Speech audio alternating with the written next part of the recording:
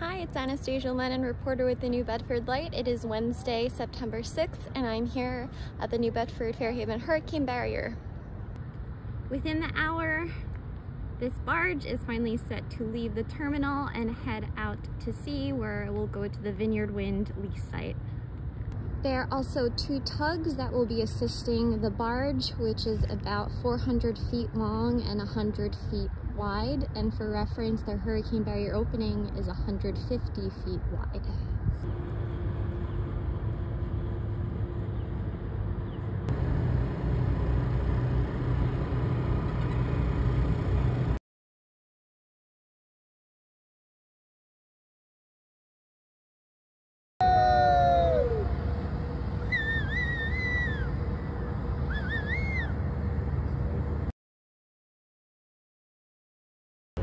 It's a little after 1 p.m. and as you can see, the barge has left the terminal, slowly making its way up the harbor, where it will do a sharp turnabout to enter the Federal Channel and then exit the gates. This will take about an hour. It could take up to an hour and a half.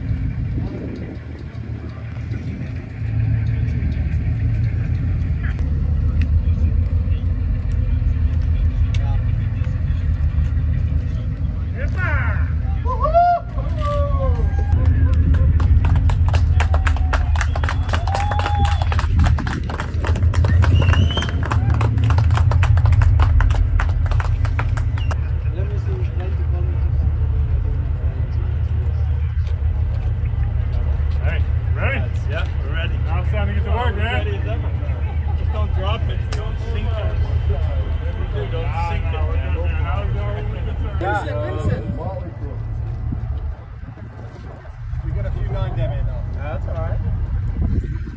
Oh, they are. Erik, why does that barge have a coaster?